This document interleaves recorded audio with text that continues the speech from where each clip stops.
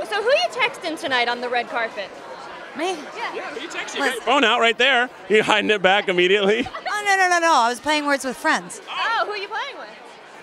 No. I was playing solitaire.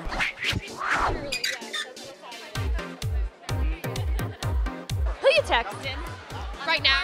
Yeah, who you texting? Oh, I mean, my phone's over there, but I did just text Taylor Swift and Jaime King. We have like a group text, and I sent them all these like selfies from all angles. I was like, this is what's happening right now. Have they responded? They did respond. They said very sweet things. I can't remember. I can't imagine Taylor Swift is that sweet, but you know, I believe you. I believe you. Have you been texting anybody else on this red carpet today?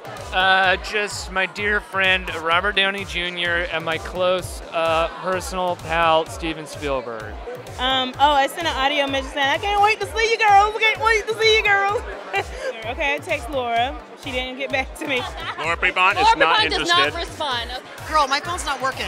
What happened? There's so many people here, my signal's down. Great. What are some of the texts you've been sending to these bigwigs? Which bitches do you have your eye on?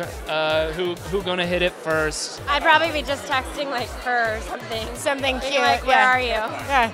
Are you here? Are you nearby? The security made me move down to the end of the carpet. I can't escape. I'm in the way. Background. And has anyone seen my insoles? Oh, you're missing your insults. They get away. Those are my insoles. Spielberg is all mad bitches all day. He's nuts. All right.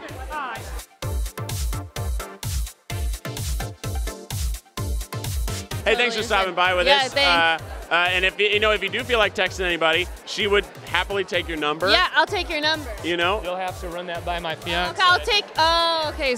What if I took his number? I'm way less threatening. City over here.